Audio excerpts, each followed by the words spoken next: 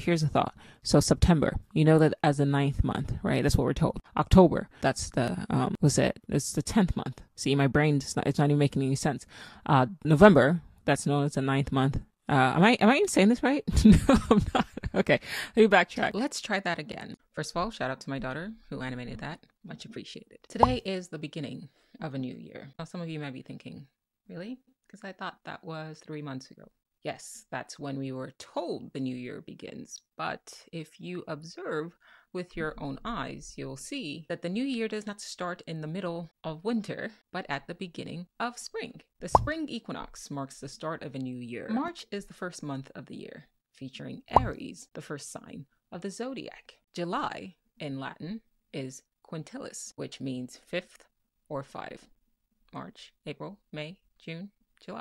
September is the seventh month, or at least it's supposed to be, because septem is Latin for seven.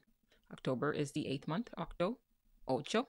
November, novum in Latin, meaning 9. And the decem in December is Latin for 10. January is the 11th. February is the last month of the year. And March, the beginning of spring, is the first month of the year, which is why some people have been wishing people a happy new year. Here's a cool quote from WTFfunfact.com. Those in power, whether it was political or religious power or both, used calendars to try to make the world operate according to their whim. And while you can't change the pace of the seasons or the lunar cycles just by sticking it on a random month, you can change things like the time when taxes are due, which can really mess things up for the people around you.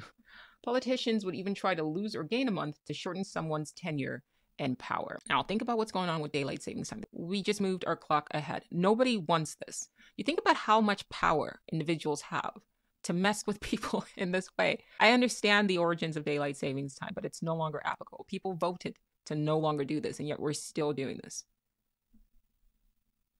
It's a power play. If you can convince people that a new year begins in the dead of winter and they just accept it, nobody asks, hey, why are we doing this? What else can you convince them to do or to think or to ignore? There's even a theory floating around that we may not even be in the year 2023, that it might actually still be the Middle Ages. That's another video.